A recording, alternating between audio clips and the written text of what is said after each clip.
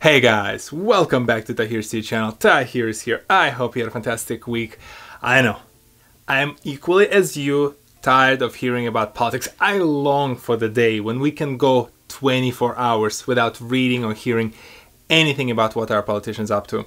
But in this case, in today's world, elections are important, and this happened to be my very first election 30 years plus into my life, so I figured it's monumental moment for this country, United States of America. It's personally very deep and interesting experience for myself, and I do want to make a video about it. So let's do this. I don't know why I did that. Let's do this. On this channel, I primarily talk about people, places, and tech, and if you're curious to learn about some of those other experiences and personal stories that I've shared, I've learned from other people that impacted and improved the quality of my life, well, check out this playlist over here or the card at the end of the video. It is very big, important elections that are essentially like 3 days away from the time this video drops. It could have been already complete and you already know the results by the time you're actually seeing this video, who knows? But to me, that was an important moment in my personal life. I've observed elections from afar, so to speak, throughout most of my life. For 30 plus years, I did not have a chance to participate in the elections. I was born in the country that essentially did not have a concept of elections. Welcome to the Soviet Union, USSR. That was the place where I was born. No concept of election whatsoever, or at least none that I'm aware of. Then afterwards, most of the post-Soviet republics did go through the initial round of the elections for their local presidents or parliament leaders, Congress leaders, whatever the form of government structure they decided to pursue. I have no clue about the fairness of those elections, but let's say that happened. And afterwards, most of the presidents, if I recall correctly, at least stayed in power for 20 plus years, with some of them are still going strong, 30 odd years plus into this entire process. They're still in there, they're still ruling their countries, and they're winning elections by 97% margin. Yep. So imagine now growing up and being born in that kind of an environment, moving here to the United States, going through the process of naturalization for the past like 10 years, finally getting naturalized after all the adventures of the 10 out of the 12 years here. And yes, this happens to be the first election that I would participate in, right? It's like, we're really starting small. Instead of some local elections, some Congress, I'm jumping straight into the midst of it, into the midst of the pandemic, into one of the most divisive elections in this country. But ultimately, that is a choice. And this is what the beautiful thing that I want to emphasize is that too frequently we get distracted by a lot of the politics and the noise, and we forget about the fact that we can have that conversation that was guaranteed to you as a country, to me as a new citizen of this country, by the founding fathers who thought about it like 200-300 years ago. And I want this trend to continue. I want us to be able to argue with each other, to go out there, elect our leaders, participate in this process. For the kid like myself who grew up in Uzbekistan, who was born in the Soviet Union, this is a different kind of experience, and weirdly, it is very empowering. We can probably make an entire video just about what that experience was like and how it impacted and what those like, there's some weird entanglements that we have in the history. Entanglements. Not in the current environment, I should be using probably different words, especially right now.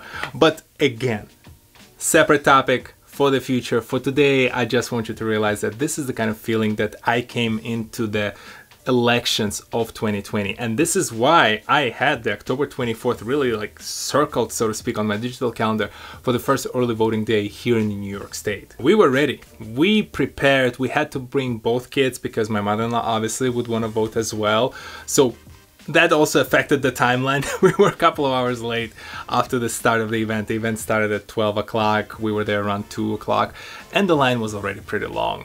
I must say, between the social distancing, which essentially guarantees that you have at least a few feet between different people, and the fact that a lot of people really wanted to get their vote in during the weekend, that line stretched all the way through the parking lot. You definitely want to make sure you're prepared. From what I've heard, the actual process of voting takes anywhere between 1 to 3 hours. In our case, it was very representative. It took us 2.5 hours from the moment we started there to the moment we actually left the building.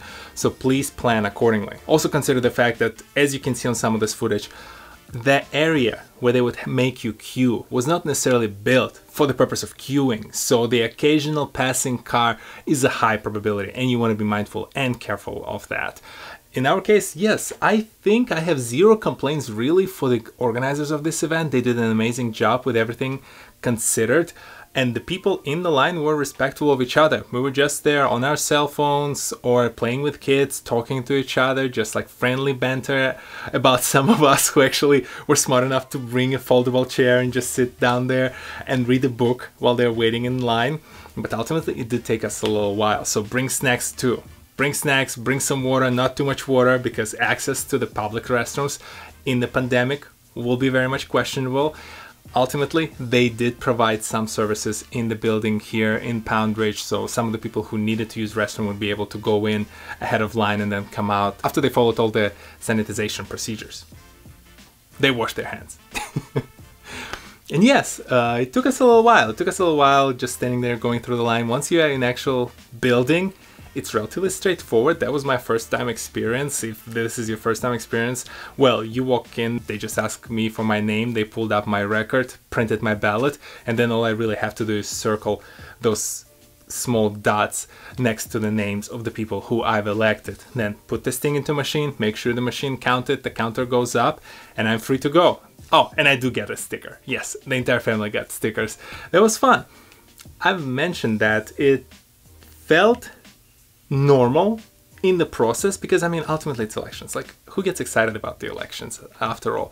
But I think in the environment that we are today, with how much polarization and how much of an importance globally, because of the role that the United States plays on the arena, as well as internally here for all the different diverse groups of people from all over the states who truly deserve their representation, these elections carry a lot of importance. So being able to cast a vote in those elections felt special. I don't get too patriotic. Like, I'm not the kind of person who's gonna be like, you know, just running around everywhere and have like flags of my country stuck on my car, in my office, everywhere. I do have them here and there just because I do love this country and the people here.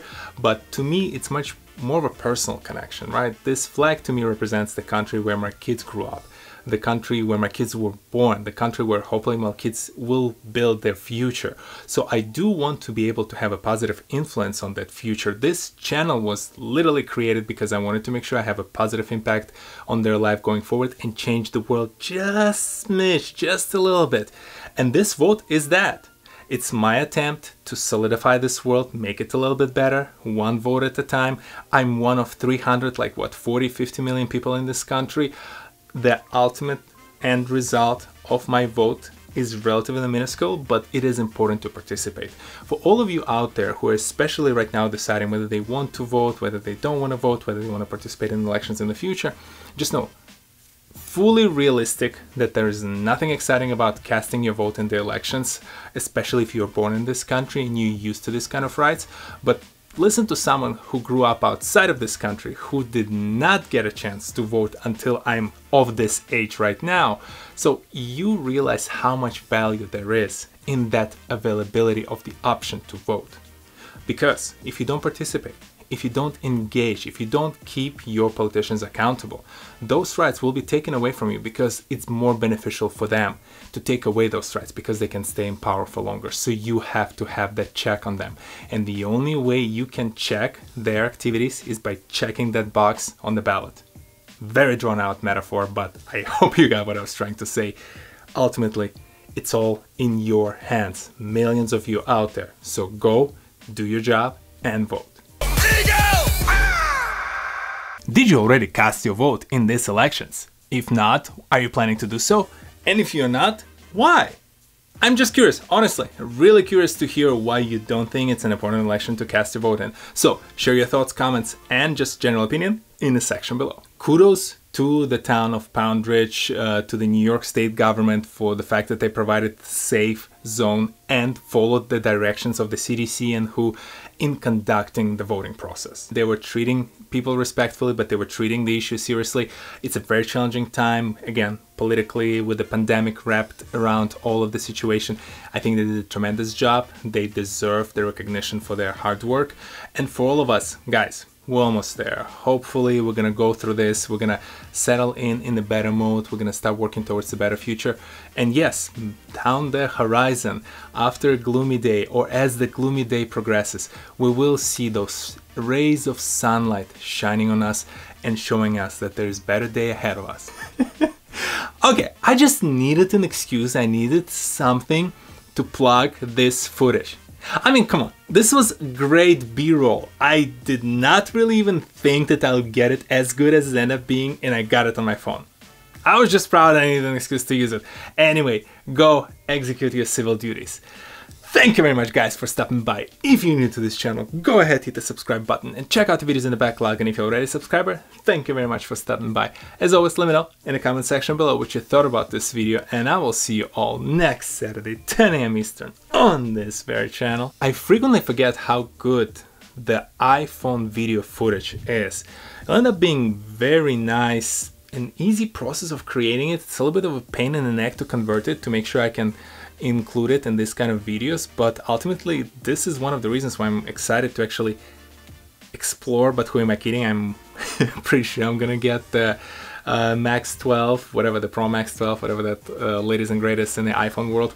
I'm primarily getting them because of the fact that that's essentially going to be the third camera in my portfolio. So I'll be able to have this main camera, the other A6600, as well as my iPhone, and it's going to be a nice trifecta of the tools to produce videos on this channel. So there's a lot more fun stuff coming your way, guys. I'll see you in the next one. Peace.